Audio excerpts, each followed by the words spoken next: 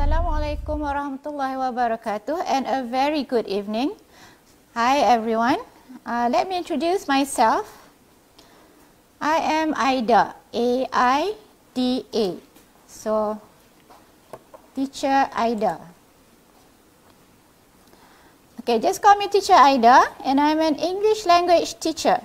I teach in Sekolah Menengah Kebangsaan Tengku Suleiman, located in Bursary, and I focus mainly on the PT3 exam. So, I guess some of you are wondering about me. I'm a local, Perlis born, and I also grew up in Perlis. Sekolah Rendah Kebangsaan Sri Indra is my primary school. So after standard 6, I spent 5 years of my secondary education in Sekolah Menengah Sains Tuanku Syed, Putra, also in Perlis, where I sat for my SPM examinations. So I had always wanted to be an English teacher. And after my SPM results, I enrolled into Maktab Perguruan Lembah Pantai in Kuala Lumpur as a teacher trainee. In December 1990, after my training, I was posted to a secondary school, Sekolah Menengah Kebangsaan Sultan Abdul Jalil Shah, which is located in Faircross, Seberang Perak. It's about 10 kilometers from Kampung Gajah and 30 kilometers from Teluk Intan, Perak.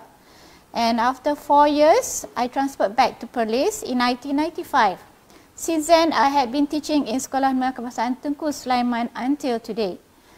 And I graduated in TESOL from Open University Malaysia while teaching in 2006.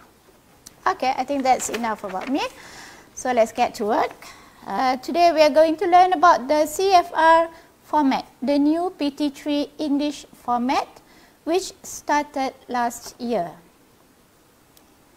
Okay, this format is totally different from the previous PT3 or PMR papers because this is based on the Common European Framework of Reference for Languages, or known as CEFR. So what is CEFR? CEFR is a way of standardizing the levels of language exams in different regions based on the Cambridge English. It is widely used all over the world for all important exams. And in the exam, you will sit for 4 different papers for this new format. These papers are based on the 4 language skills: listening, speaking, reading, and writing. So please remember that you must attend all the papers to get a full certificate. Okay, now let's look at the 4 papers.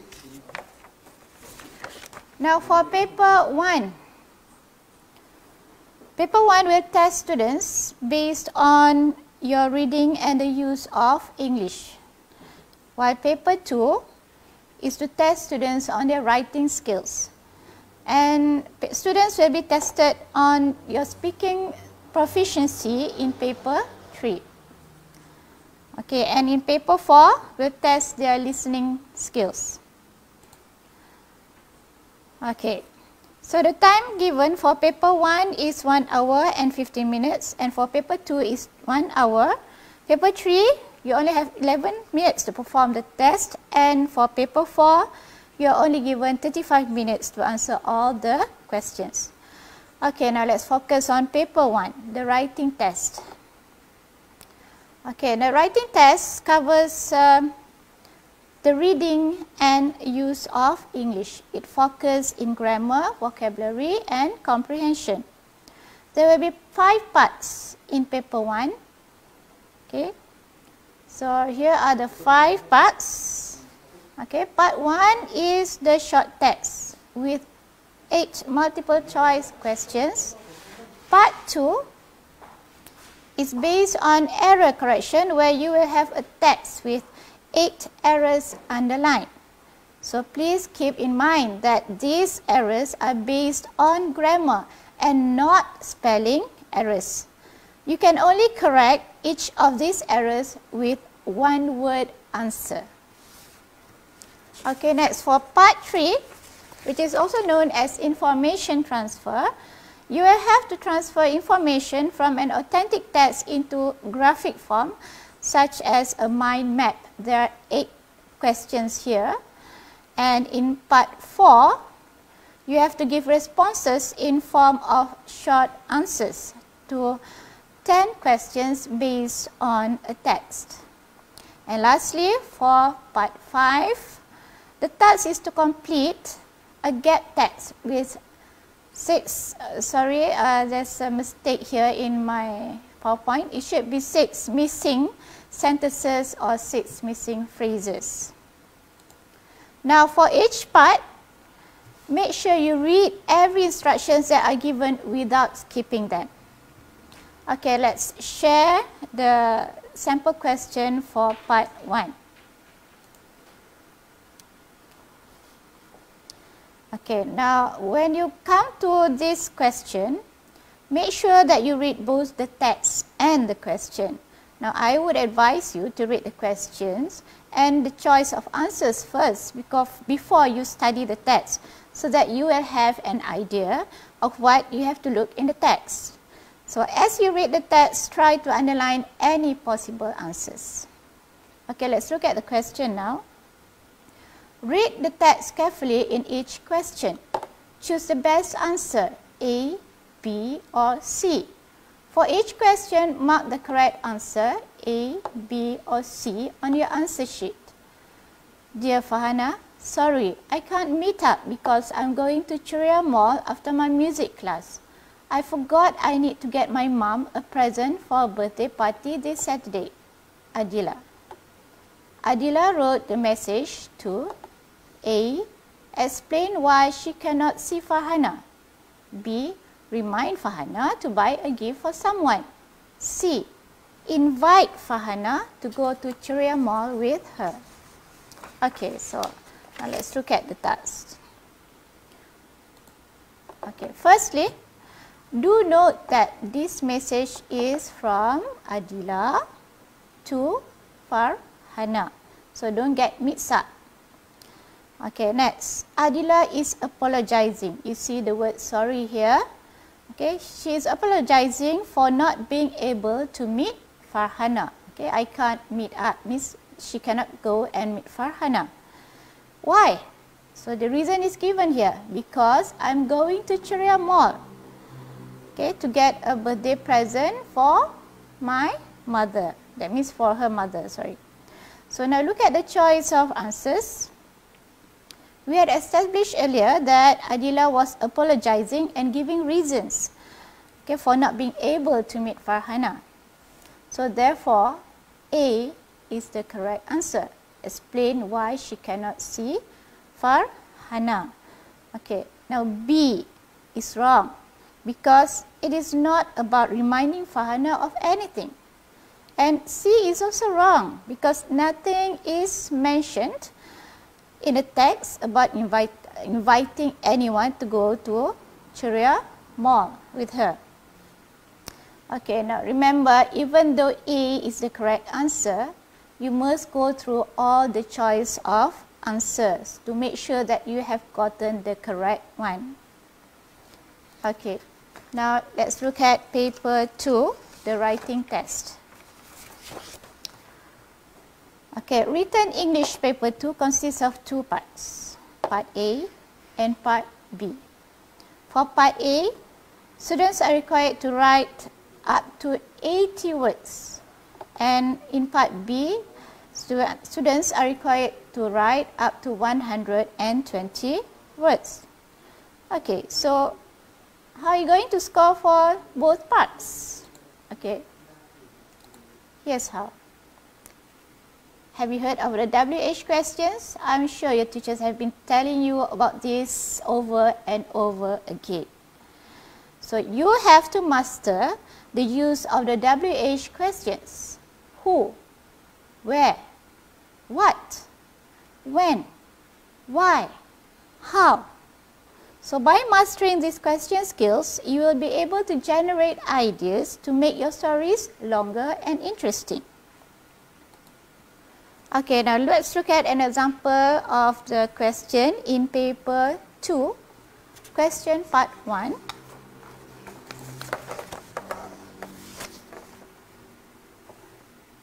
Read the message from your English-speaking friend, Alex. Hi, I'm thinking of starting a new hobby. I could do cooking, cycling or painting, or maybe something else. What should I do? Let me know what you think. Alex. In about 80 words, write a message to Alex giving some advice.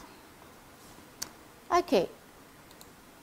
Yes, you are to give Alex some advice. Look at this task here. Write a message to Alex giving some advice. Okay, let's assume that you agree with Alex on the idea of taking up cooking. Okay, but what about your stand? Okay, why do you choose cooking?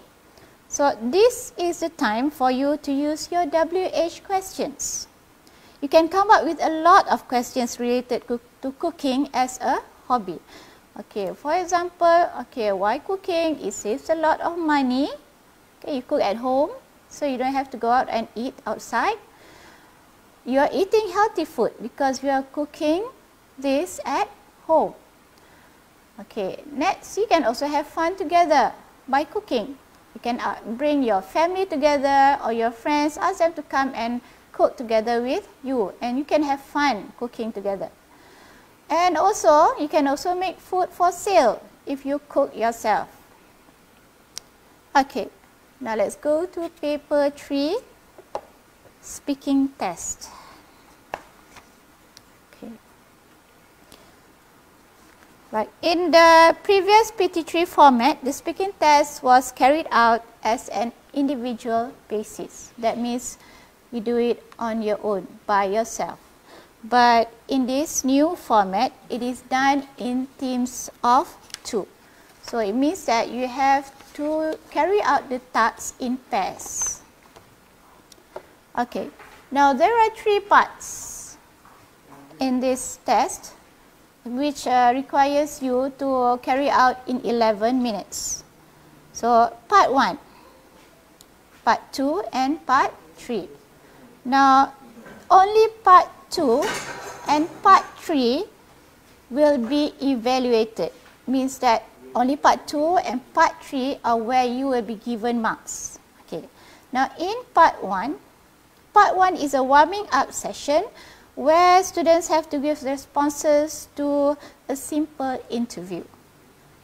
In part 2, each student will take turns to create a story from a series of pictures. Okay, you'll be given a card which has a series of pictures that tells a story.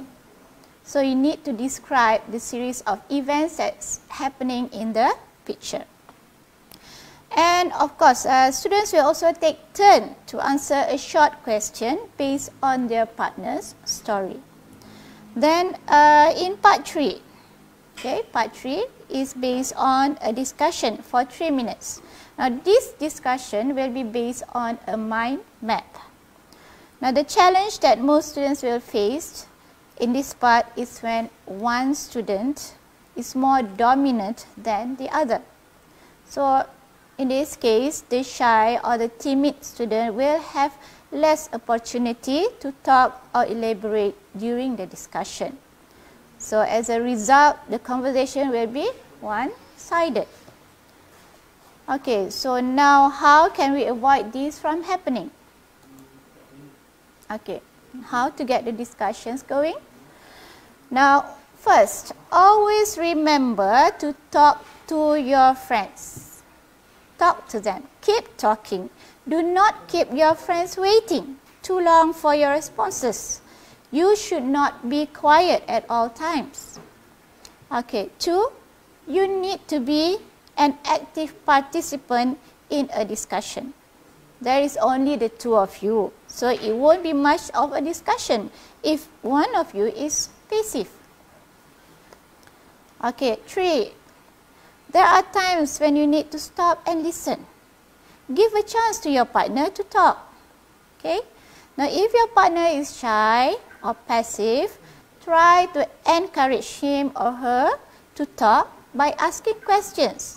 Now when you ask questions, when you ask questions, your partner will be required to answer. So in a way, he or she will have to talk. Okay. Now, besides that, you should also show your partner that you are listening to him or her by doing gestures like nodding or smiling. Or maybe you just say a short yes or mm-hmm. Okay, just to give encouragement to your partner. And number 4, when you are discussing issues, never use vulgar words. Okay, be kind.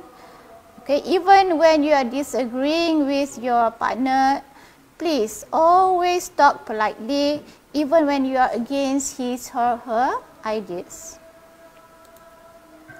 Okay, now to help you get a better idea on how the test will be practically conducted, here is the link to the YouTube by Lembaga Peperiksaan Malaysia on how the PT3 speaking test will be conducted. So you can go to YouTube, https://www.youtube.com/watch WATCH question VAUAYUI_519AJWLINK in YouTube.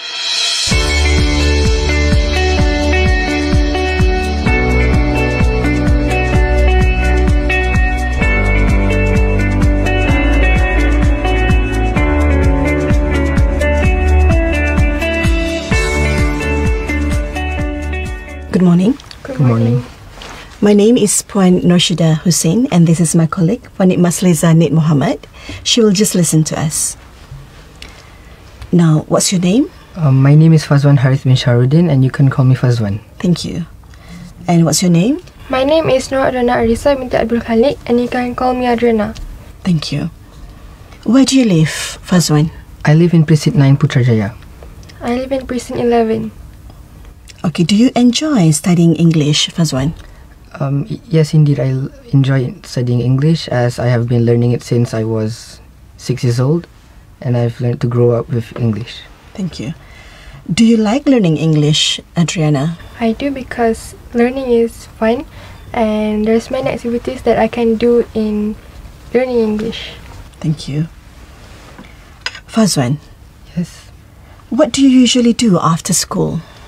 Most of the days I would stay back after school for approximately 2 to 3 hours. Most of the time I would play football or I will do personal revisions. And Adriana, what do you usually eat in the school canteen? I usually eat fried chicken or biscuits that are provided by the canteen. Fazwan, Yes. do you like listening to music? I'm not really into music, so I don't really listen to music. Why not? Because I don't feel it's a need in my life and I prefer living without it. Adriana, what's the best present you've ever had? The best present that I've ever had is a watch that was given by my parents during my birthday. Thank you. In this part of the test, I'm going to give each of you 5 pictures which tell a story. I'd like you to talk about them on your own for about a minute. You also need to answer a question briefly about your partner's pictures. Fazwan, it's your turn first. Here are your pictures. You now have some time to look at the pictures. Okay, Fazwan, are you ready? Yes. Now tell us the story in the pictures. It is 9th of March, the day Emily and her sisters Stella and Andra have been waiting for. They have been preparing for these days for weeks now. While Emily and Stella stayed at home decorating and preparing the dining table with balloons and banners, Emily went out to the Susie's gift shop to buy gifts. Afterwards, she went to the Aunt May's bakery to buy her mother's favorite cake.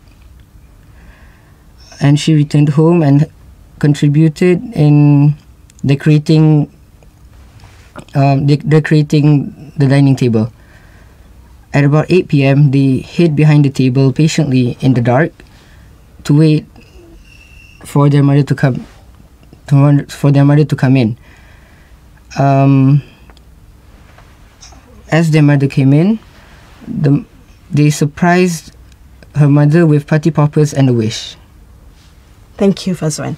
Adriana, how would you like to celebrate your birthday? I would want a surprise birthday party with my relatives and my close friends. Thank you. Can I have the booklet, please? Now, Adriana, here are your pictures. You now have some time to look at the pictures.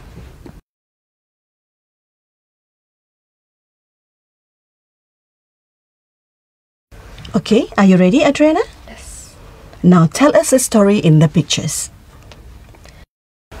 It was 10 in the morning when Ali went to the mall all by himself.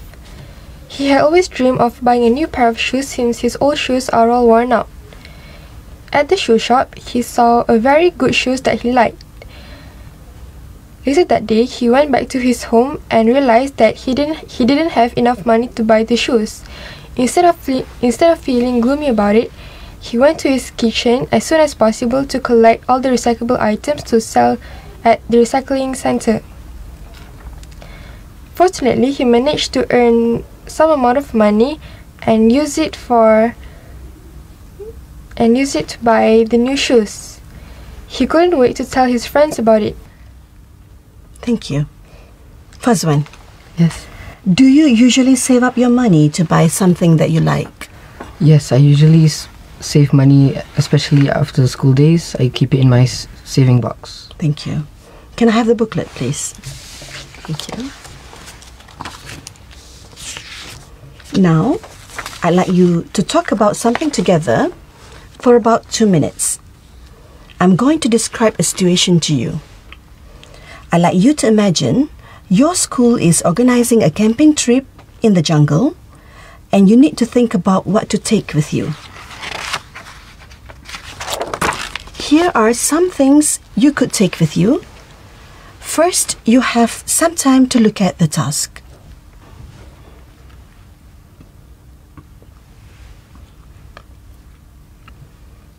Now, talk together about the different things you could take on the camping trip and say which one would be the most important.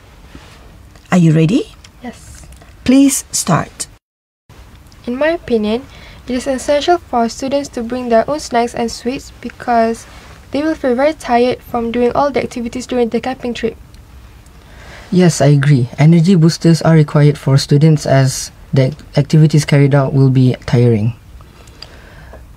Adriana, do you think torches are required for students to bring? I don't think it is important because we can use a mobile phone instead as a flashlight. So, how about maps? I do think it is important so that we wouldn't get lost in the woods. Moving on with magazines and books, I do think it is important to bring them because it will entertain us during the camping trip. I'll have to disagree with you. I don't think magazines and books are important because the objective of camping is to reconnect with the nature. But by bringing magazines and books, you get isolated from the nature. Yeah. What do you think about umbrellas? I think we should bring an umbrella in case of unfortunate weather, and we could also use it to protect us from dangerous animals like snakes. And yeah, I think this is why we should bring an umbrella. I agree with you.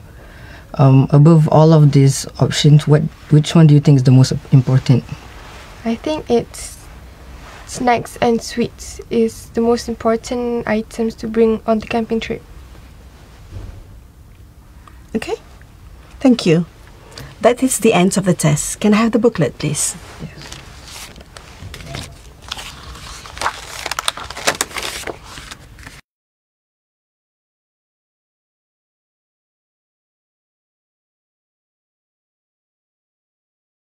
So in this video, you will be shown on how the PT3 English language speaking test is carried out. Now the candidates in the video have quite a high level of English, but the highest level for PT3 is actually B1 level. Okay, now finally we come to the listening test. Okay, let's look at the listening test. We have 5 parts in the listening test. Okay, I'm sure that this is the most challenging test for almost all our students, because you need to listen carefully to what is being played on the audio. Okay, now the listening test is divided into 5 parts. Part 1 is where you have to answer a 3-option visual on MCQ or multiple choice answers. So in part 1, you have to listen and your answer will be in form of graphic forms. Okay, pictures. Graphic form means pictures. So your choice of answers will be in forms of pictures. And in part 2 is a matching or sequencing questions, where you might have to listen to a text about a procedure and you have to do either matching or you have to sequence the procedures. Okay, in part 3 is a 3-option multiple choice answers with text. Okay, you have to listen to a text and you answer the multiple choice question. Now when I say multiple choice questions, means you have a choice of A, B, C. Okay, in part 4 is where you have to complete a note. It's a monologue. Okay, and it goes the same for part 5. Okay, now as you can see, there are 5 parts altogether, and you are required to listen carefully to the text or the conversation that is being played on the audio. And remember that this time, for the listening test, you will be sitting for the test as individuals. Okay. Now, how would you prepare for the listening test? Do you like listening to English songs? I'm sure you like to listen to all these songs from America and also from the British singers. Okay, now you must put in mind that in CEFR, we use the British English accent. So you need to get used to the first speaker's accent, which is the British English. And please, British English, please remember that British English is not the same as the American English. So other than listening to songs, you can also watch English movies. Okay, for example, Harry Potter. I'm sure you know who is Harry Potter. Okay, and so I think that's all for the papers that you will sit for your PT3 exam.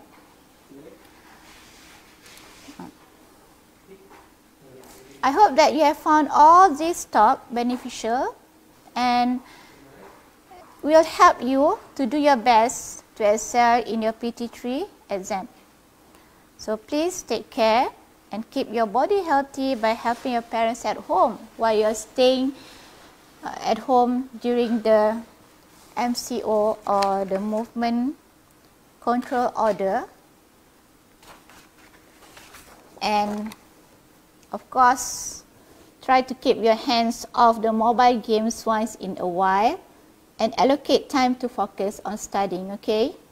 So this is all from me for today. Don't forget to do all your revisions and prepare for the coming exam. And I pray and I hope that all of you will excel with flying colors.